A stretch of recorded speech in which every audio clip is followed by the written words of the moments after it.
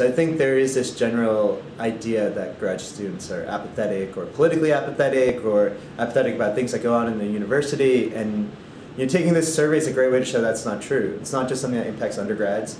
Grad students are just as likely to be victims or to be witnesses to such actions, and so it's important that we all sort of participate. It takes 10 minutes. There really shouldn't be an excuse to not do it.